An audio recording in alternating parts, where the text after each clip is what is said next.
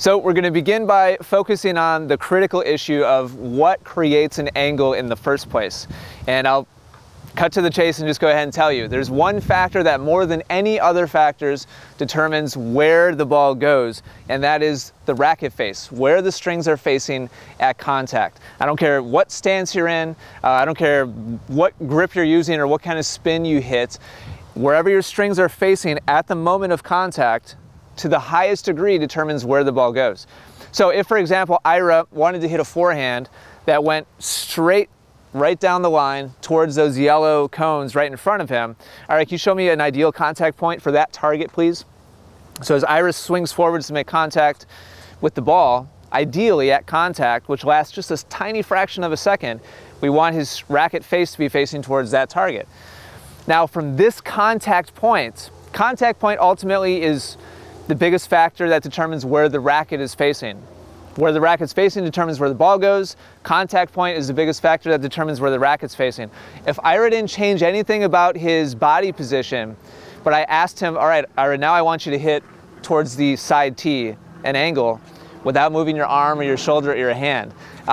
He could do it by turning his wrist in, but now we start getting into really kind of awkward, you can see from the side angle, his strings are facing towards that side tee now, so he could hit a short angle, but this is obviously an awkward position to be in.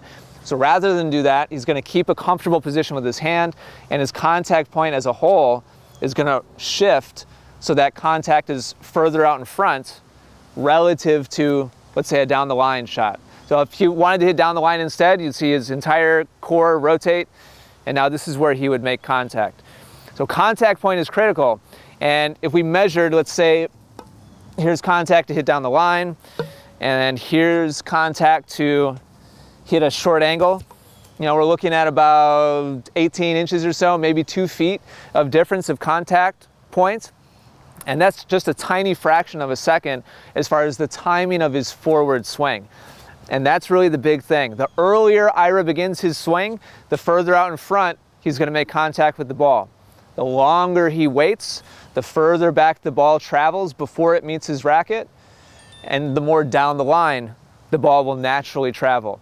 So in the videos after this, we're going to go through some progressions that will train you to be able to meet the ball well out in front and achieve that big, sharp angle. And then after that, we'll talk about how to keep it in play.